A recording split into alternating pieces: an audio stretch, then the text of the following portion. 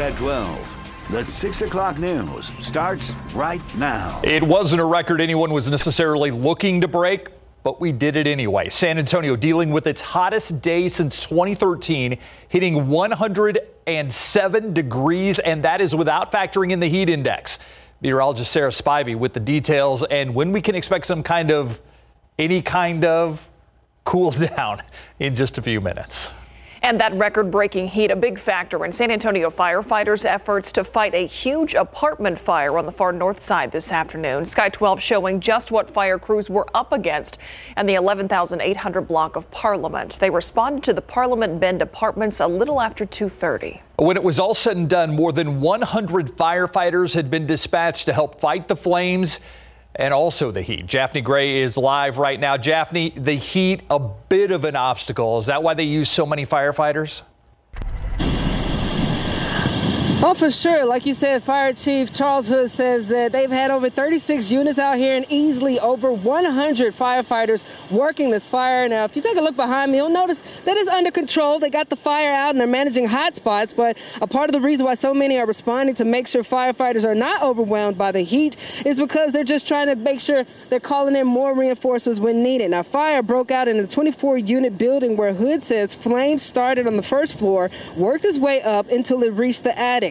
He said crews fought the fire offensively for about 30 minutes before going on the defensive approach. No injuries were reported and everyone has been accounted for. On scene is a rehab bus and via buses for firefighters and people to cool off since they had to shut the power off to the complex. Now, when I asked just how hot the temperature can get when battling fire in extreme heat such as this, Chief Hood simply said, hot is hot. You have to be mentally prepared to fight fire on a day like today, whether it's a dry heat like I experienced in Phoenix or a moist, humid heat like you have here. It is hot. So you have to hydrate before you come to work. You have to have eaten. You have to be physically fit. And so these are all things that we are making sure our folks are doing right now. The Chief Hood said that they've also been able to save several animals but are looking for more. He says they plan to be out here for a while and will have someone come out to assist the number of people having to be displaced. But Chief Hood also mentioned that on top of trying to make sure that firefighters are not being overwhelmed by the heat, he says we're still dealing with the COVID-19 pandemic, even mentioning that some firefighters who were infected months ago have since recovered but are out here today working this fire, so they're monitoring that closely as well. Again, the fire is still under investigation. Japhanie Gray, KSAT 12 News. Thinking about those fire crews and those people in those apartments. Thanks, Japhanie. Another fire crews were called to deal with on a very hot day today. This one on the far west side. Fire crews called to a home on Rosie Cloud near Poppy Sands. That was around 9:30 this morning. They say they saw heavy smoke and flames coming from the back side of the home when they reached the scene. Firefighters were able to get that fire out, but the home did have some smoke and water damage. No one was hurt here. The cause of the fire is now under investigation. The excessive heat that those firefighters were battling out there can also be dangerous for seniors if they can't afford air conditioning. That's why the city of San Antonio is keeping 9 branch libraries open until 7 p.m. as cooling centers through Friday. To make sure they'll be able to cool off safely, visitors will be asked a few screening questions and have their temperatures checked. The areas where they can sit are also being cleaned and disinfected after they leave. We want to be sure that they have something that they can come to and something that they can count on during this pandemic. We have the locations of those cooling centers, including community centers around the city, right now on our website at KSAT.com. Could the key to defeating and preventing COVID-19 lie within our own cells? That's what a San Antonio doctor aims to prove with several studies just recently approved by the FDA. Courtney Friedman explains how the stem cells work and why they're expected to make a difference when it comes to the coronavirus. It's a common question. How in the world can stem cells be used to treat issues from hair loss to rheumatoid arthritis, multiple sclerosis, Parkinson's, Alzheimer's, and now possibly COVID-19? Mesenchymal stem cells have a unique ability to transform into multiple different tissues. So they turn off inflammation and they turn on immune regulation. San Antonio Dr. Derek Guillory is the principal investigator for 3 different trials studying stem cells and COVID-19. He's working with Houston-based stem cell research company Celtex. 2 of the studies already approved by the FDA will use a patient's own stem cells, harvested from fat cells in their stomach or hip, grown and multiplied in a lab, and then re-injected into their body. It's your own tissue, so there's no chance of rejection. One study will test if those stem cells can prevent COVID-19. The second will determine if they can treat patients who already have the virus.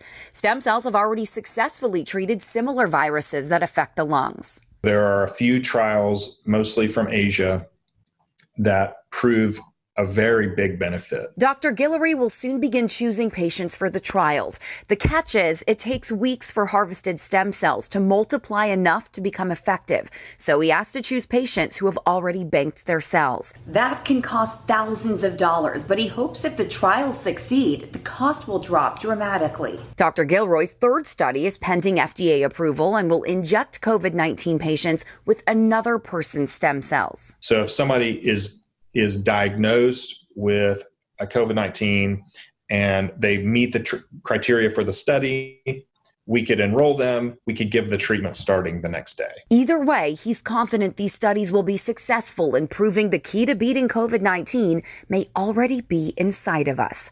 Courtney Friedman, KSAT 12 News. Now, if you're interested in banking your cells or being part of these clinical trials, we have information on how to contact Celtex on our website. Just head to KSAT.com. After being delayed by the coronavirus pandemic, some unfinished business at the ballot box will be decided tomorrow. The March primary runoffs have already had a large turnout for early voting, and election officials say they are ready for a busy day tomorrow. Sarah Acosta has a look at one race we're watching, the race for the Democratic nomination for U.S. Senate. Democratic candidates MJ Hagar, who is a U.S. Air Force veteran, and Royce West, who is a longtime Texas lawmaker, are going head-to-head, and the winner will face U.S. Senator John Cornyn in the fall. We got a chance to talk to them about a number of issues. One of them, their thoughts on the removal of statues from public display. I am glad to see people moving to take down these statues because we need to acknowledge our history and learn from it to try to keep it from repeating as much as possible, even though I think that happens a lot. But we need to choose what we honor and what we glorify and what we celebrate. I think we take them, we put them in a museum, and those persons that want to be able to study those particular statues and what they mean, then they should be able to do them there. But they should not, in my estimation, be in public view at the Capitol or any place else. If you head to KSAT.com right now, you can see more about what each candidate stands for on a number of issues. Sarah Acosta, KSAT 12 News. Time saver traffic right now. Let's go to the TransGuide camera at 35 at Evans Road, and you can see, I'm guessing that's the northbound traffic coming towards us. Very slow going at this hour. No major traffic accidents to tell you about, but this is slow going at I-35 in Evans for sure. Sand, surf, and social distancing. That's what's in store if you venture out to the beach this summer, and many beaches are open, but there are restrictions. Rules can vary from one city to another, so you're going to want to plan ahead. For instance, at South Padre City beaches, only one pole umbrella is allowed for shade. No more than 2 chairs under them. And beach setups need to be 15 feet apart no matter what beach you may visit. You also want to bring a mask. If you're safely set up away from people, you may be able to take it off, but you're still going to need one with you. If you decide to go for a walk or anywhere where you might come into close proximity with other people, always make sure to put your mask back on. When you swim, however, the CDC says it's safer to remove the mask, but be sure to remain socially distanced. If you want to check conditions and crowds, we have links to several live beach cams on our website, KSAT.com. Look outside with live cam today. Hope you've had a view from the inside looking out today. 106 right now. Sarah, days like today, we say, okay, is there any relief from this heat in sight? And Myra, relief in this form looks like temperatures finally getting out of the triple digits, and they will do so later this week. But you're right, 107 for the high temperature in San Antonio. Unfortunately, the aquifer continues to fall and is down more than half a foot over the past 24 hours. Some good news in our forecast. Pollen count mold is low, but this was a look at those high temperatures today. 107 in San Antonio, 112 in Del Rio, ties for the all-time high temperature in Del Rio, 111 in Cotulla, 105 in Gonzales, 104 in LaGrange, and 105 in Kerrville. Just hot wherever you look. Right now, it's 106 degrees outside, so it is still very unreasonably hot. The humidity, however, is only at 18%, and that is going to be our saving grace this evening. The humidity being low is going to allow temperatures to tumble, and it'll actually be pleasant in the evening hours tonight. So if you want to get some time out on the porch with your family, you can do that. Just wait until the sun sets.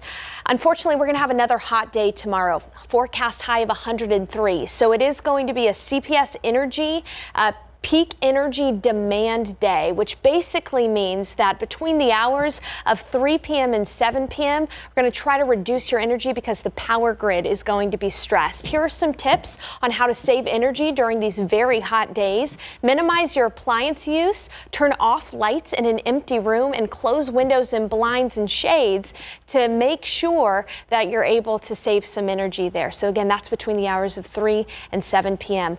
I'll be back with more in-depth details on today's highs in a few minutes. Steve, Myra. It is time now for the daily briefing on local COVID-19 numbers in the city and county. Let's listen in. District, as well as Dr. Ken Davis, who is the Chief Medical Officer for Christus Santa Rosa Health Center. And this is our COVID-19 update for the San Antonio community. We do hope you had a safe and physically distanced weekend. Tonight, we continue with the trend of cases that we've been reporting and are reporting 565 new cases of COVID-19, which brings a total number of cases to 20,213. We do unfortunately have 11 new deaths to report. 6 of them are Hispanic and 5 were white. 7 were male, 4 were female. Their ages ranged from 40 to 80. And the 5 of the deaths occurred at home, while the remainder were being treated in local hospitals. We've now suffered the loss of 195 San Antonians during the COVID-19 pandemic thus far, and our deepest sympathies are with their families. Our hospital system now is under severe stress. 1,267 people are hospitalized, with 421 in the ICU and 257 on ventilators. We now have 45% of ventilators available and 10% of hospital beds available. As you know, there are 7 progress and warning indicators that we've been telling you about weekly to talk about the where we are in the course of this pandemic, and we've been going through each of them on Mondays.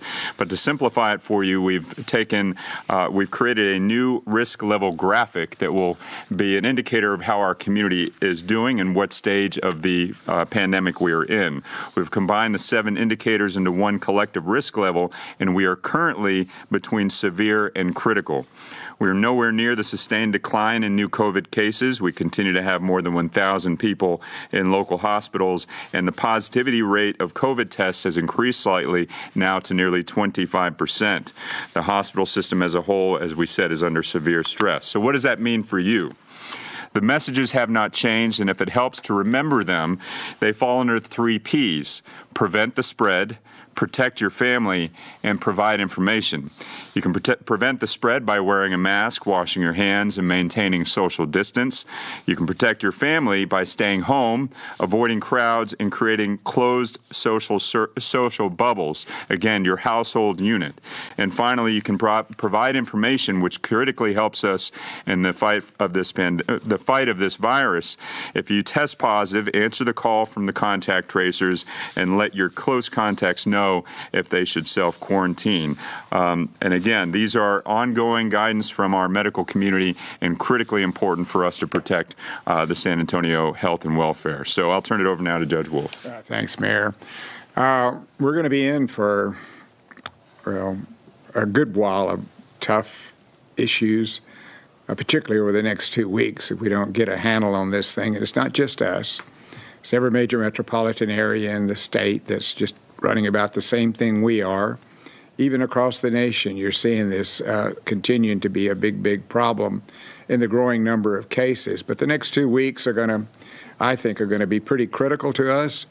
And they're a major thing that's about to come about, and we have some concern about, is that on August the 10th, I know that San Antonio Independent School District is going to be going back into operation. I believe it's August the 27th on Northside District. And then you have another 15 school districts in our area that may have different starting times. Now, this is going to be a problem. Let's just take Clark High School. There was some 3,000 students there. A parent has the ability to say, okay, I want my child to go, or I'll take the lessons over the internet. Let's just say 2,500 of them show up at Clark High School, and you got teachers that are going to be in a vulnerable position. That is an incredible thing to try to handle, like trying to herd a lot of wild cats. And most of these students aren't going to have much of a fear. So we hope that the Texas Education Agency will give these school districts some ability to stage and to say how many people ought to be there. If you read any of the governor's latest initiatives, no more than 100 people in one place, even going down to 10, and then we say, 2,500 or 3,000 kids could end up in one school. Hopefully he's going to take a look at this and decide that school districts ought to have some flexibility in determining how many kids will come in at any given time to sort of stagger their classes. And we're hoping that he will do that. We think school districts have the right to maybe delay their opening for 3 weeks, but this is almost on us now. So we're hoping to get some support on that, and we hope that the governor and the Texas Education Agency is going to be paying attention to this, because this could be another big problem already laying on top of a huge problem we've got now with so many social gatherings, so many places where tons of people are coming together, which is by far the most dangerous thing we can be doing. So hopefully, Mayor, we'll get some support on that.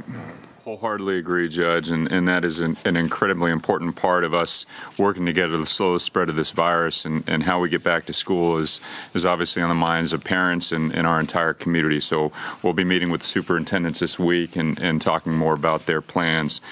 I also want to make note that in partnership with the nonprofit organization Lift Fund, the City of San Antonio is now utilizing federal funding provided by the CARES Act to provide grants to small businesses and nonprofit organizations that have been impacted financially by COVID-19.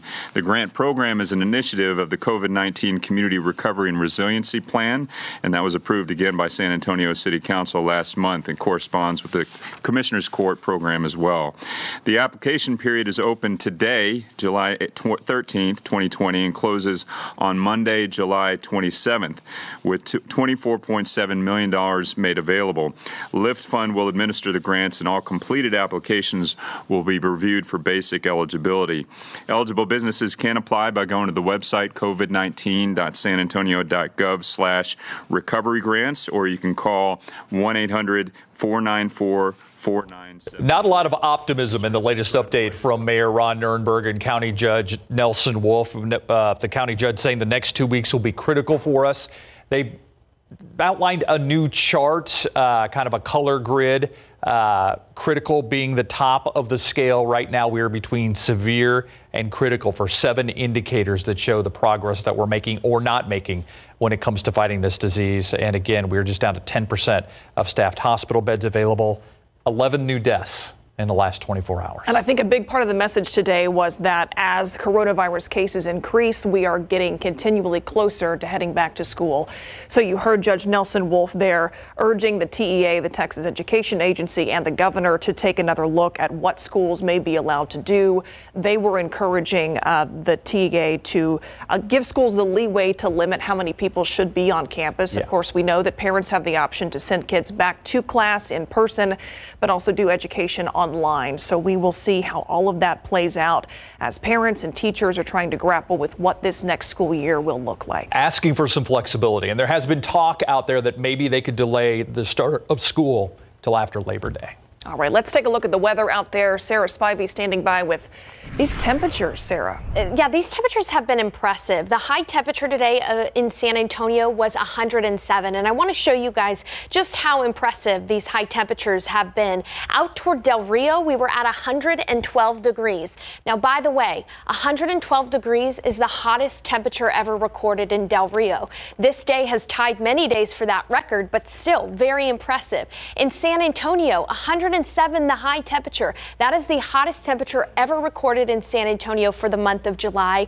since records have been taken in 1885. That's 135 years. So this heat is real deal. 107 for the high in Hondo, 108 in Uvalde, 108 in New Braunfels, and 105 in Gonzales, all because of this heat dome and this heat high, which is a big bully for us. And unfortunately, it's going to stay strong. Now, we are going to see temperatures trend down a little bit, but still tomorrow, a high temperature of 103. That is no joke. In fact, there's another heat advisory in place from 1 p.m. to 8 p.m. That's the peak heating hours of the day. We'll have a breeze from the south at 5 to 15 miles per hour. And then from there, we are going to see temperatures trend down. By Friday, we'll be at 97 degrees. 97 has never looked so good. The one thing I would caution you against, though, is the humidity is going to rise. Dew points are going to rise. So that 97 going to feel like 100 anyway.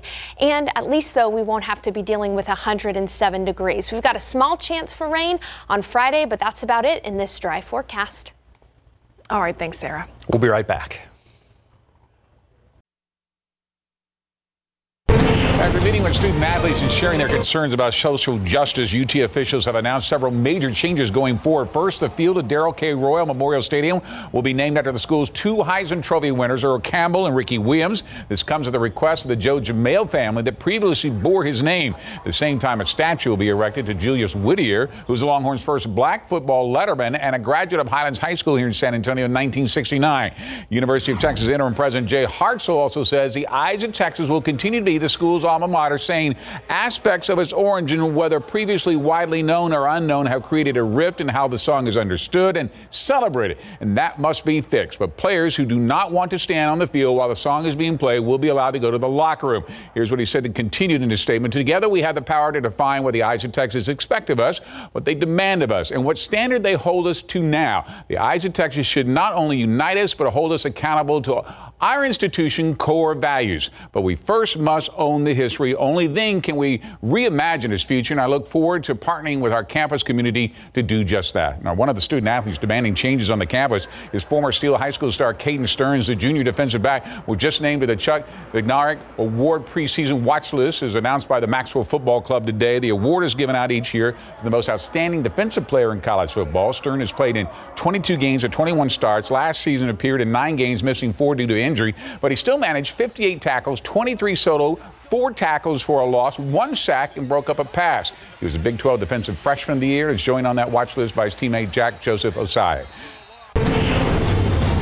The UTSA Roadrunners have made it official. Former Judson High School star Julian Williams has signed his financial agreement with the university, and after 2 years at Houston is joining the Roadrunners. Williams, who's now a wide receiver, must sit out the 2020 season per NCAA transfer rules, but will still have 2 years of eligibility left starting in 2021. He's also the younger brother of Jarvian Williams, whose UTSA career rushing leader, who played between 2013 and 2016, is currently a graduate assistant with the program. Julian was a standout dual-threat quarterback at Judson between 2014 and 2017, throwing for over 6,700 yards, 60 touchdowns, rushing for another 3,369 yards, another 58 touchdowns, with a record of 42-12 as a starter.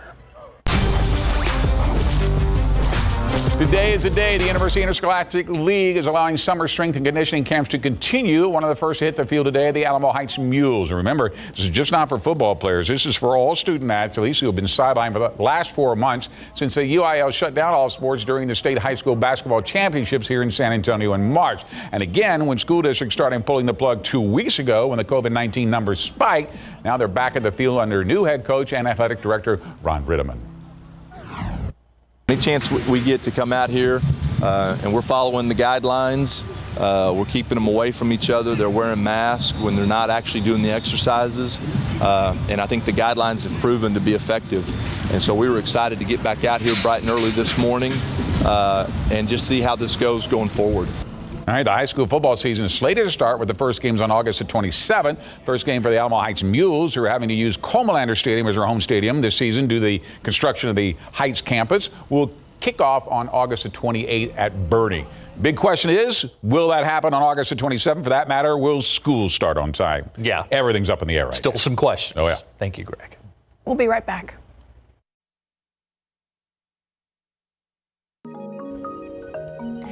This pandemic has been unprecedented. It has changed social norms. It has changed our lives in ways that we really couldn't imagine. And for a lot of us, that has people looking for relief, for any distraction. And unfortunately for some, people have turned to substance abuse as a way to seek that.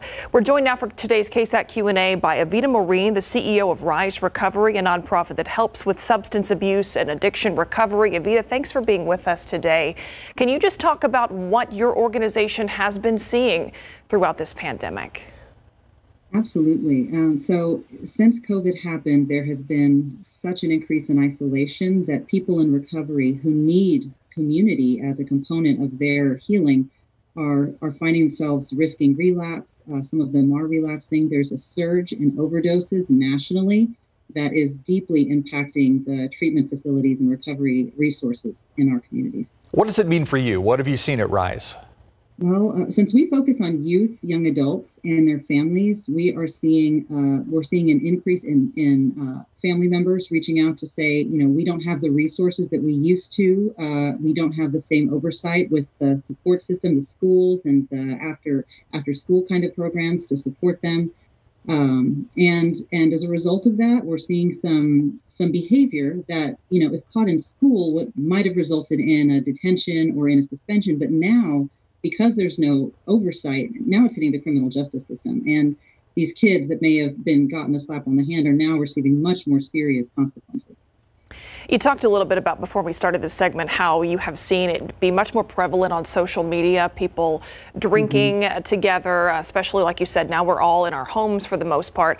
Are people coming to you for the first time in some instances? These issues may not be something that they have dealt with before, but now they're reaching out to Rise for help? Absolutely. I think, the advantage to the way that we've pivoted and moved to online social support groups is that people can come to us without having to go to a space that they may feel is putting them at health risk.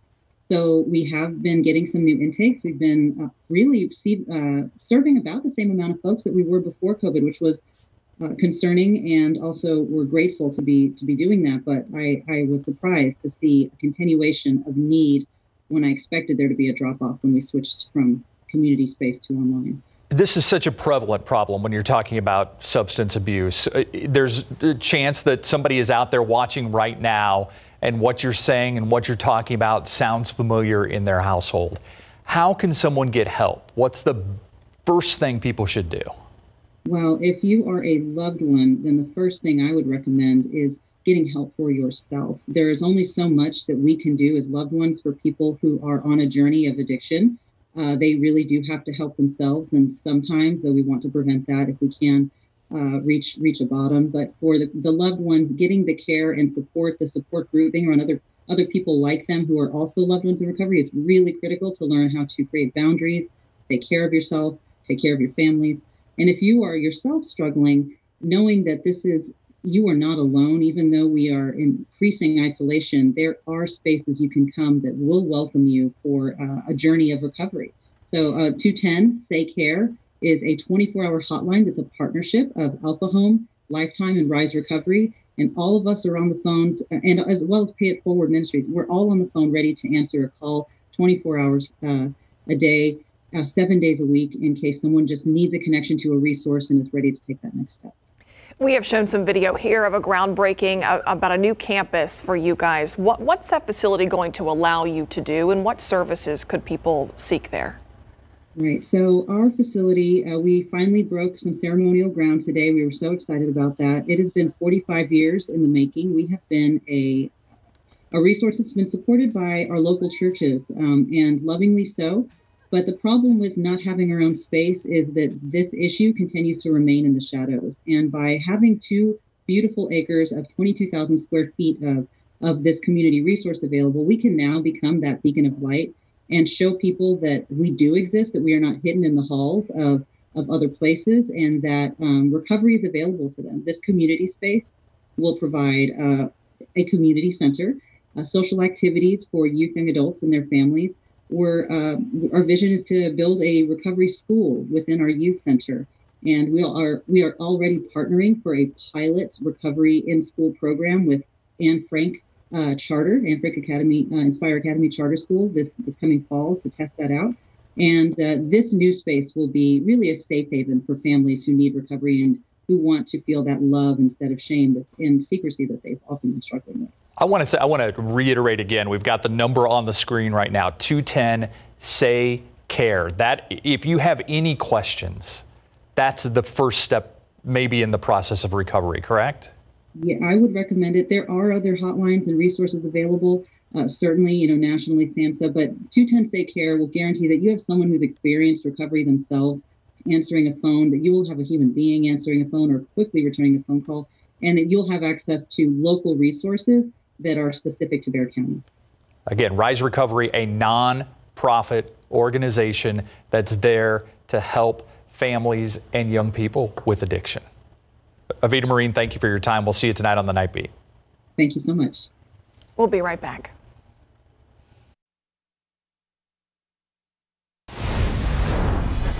News around America now, 6 days after she disappeared at a California lake. The body of former Glee actress Naya Rivera has been recovered. The body was discovered at Lake Piru this morning, according to the Ventura County Sheriff's Office. Authorities have been searching for the 33-year-old Rivera since Wednesday. She had gone to the lake to rent a pontoon boat with her 4-year-old son. The boy was later found on the boat alone, wearing a life jacket. Another life jacket was found on that boat as well. Republican Senator Lindsey Graham siding with Democrats who want Robert Mueller to testify before the Senate Judiciary Committee. Graham, who is the committee chair, tweeted about Mueller's recent op-ed in the Washington Post and says he will grant Democrats' request for Mueller to testify. The former special counsel defended his office's prosecution of Roger Stone in the op-ed, whose sentence was commuted by President Donald Trump the day before. Mueller was appointed in May of 2017 to investigate Russian interference in the 2016 election. So far, Mueller and his team have not talked about the details of their investigation, but Stone's commutation may be changing that. Let's look outside this evening with live cam 106, and that number is just not budging right now, Sarah. No. However, there are some indications that the temperature is starting to drop a little bit as the sun gets a little lower, which is good news. But this is a look at the high temperatures today. We had 107 in San Antonio, 112 in Del Rio. That's the hottest temperature that Del Rio's ever recorded. That ties the record in Del Rio. It's not all bad news, though. There is a space station flyover tonight. It's going to be clear skies, and so if you want to, look out there at 9:44 p.m. It'll last 6 minutes, appearing in the south-southwest portion of the sky, disappearing in the east-northeast. It'll be pretty nice in the evening once those temperatures fall into the 80s by midnight. More on today's highs coming up.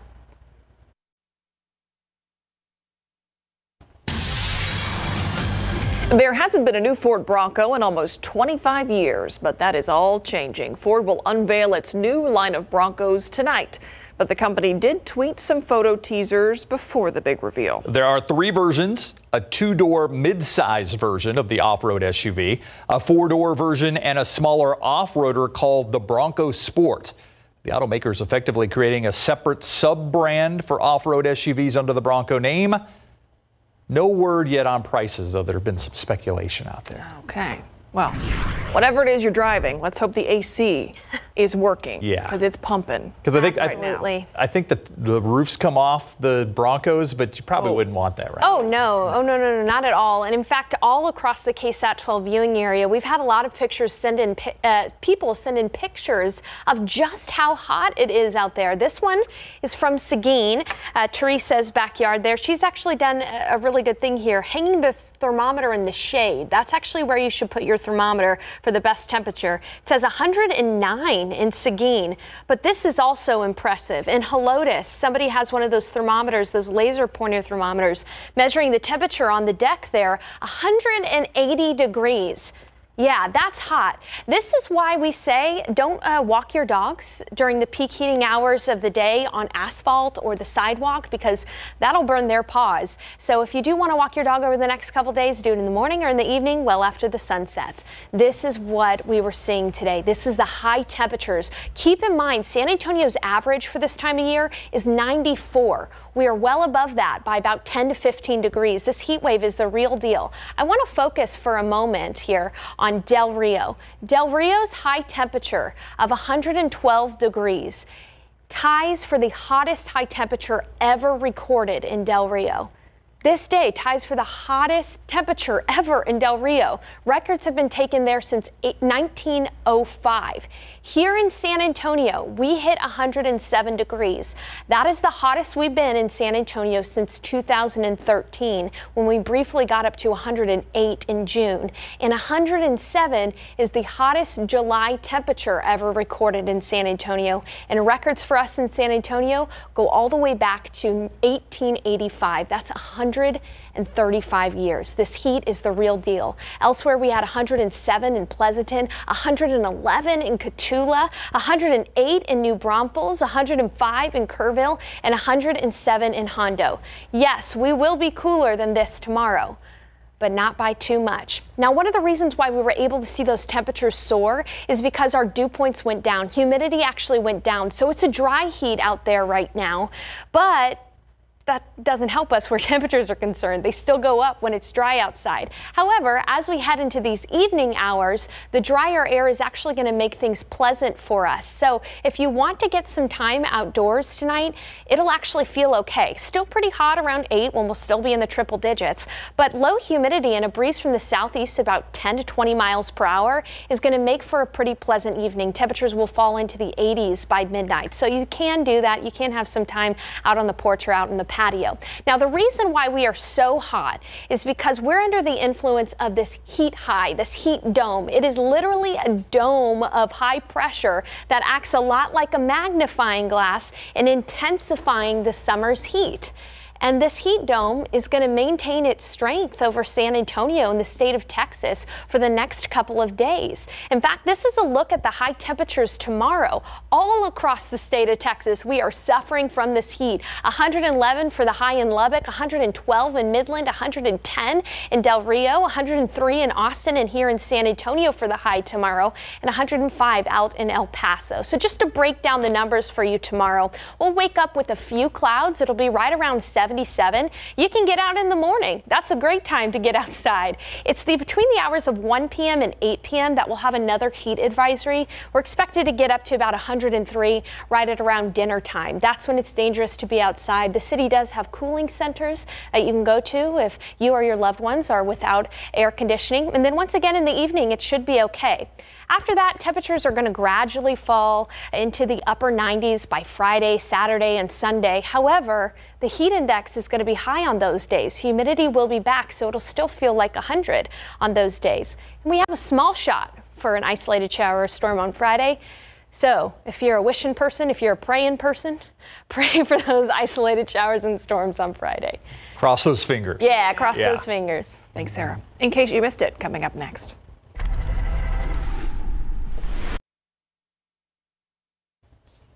Here's today's In Case You Missed It.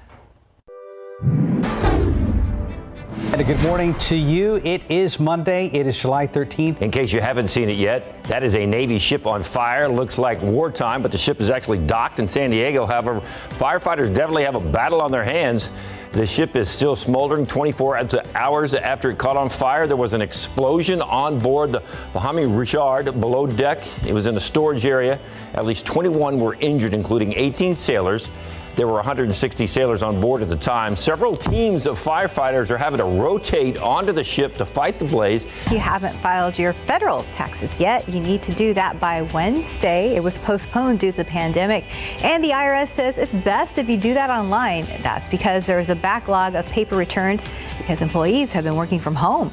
Officers responded to the 1100 block of West Russell Place around 5:30 this morning. Police say someone driving by opened fire on the home. The girl was not seriously hurt and was not taken to the hospital. Right now, investigators are still looking for possible suspects. The former special counsel defended his office's prosecution of Roger Stone, whose sentence was commuted by President Donald Trump the day before. Mueller was appointed in May of 2017 to investigate Russian interference in the 2016 presidential election. The record for the most money paid for a video game has been broken. Heritage Auctions says it sold a copy of Super Mario Brothers for $114,000. The game was still sealed in its packaging, and it had a hang tab underneath the plastic, and that indicates it was one of the first variants of the 1985 game released. The sale was part of Auction House's Comics and Comic Art Sale.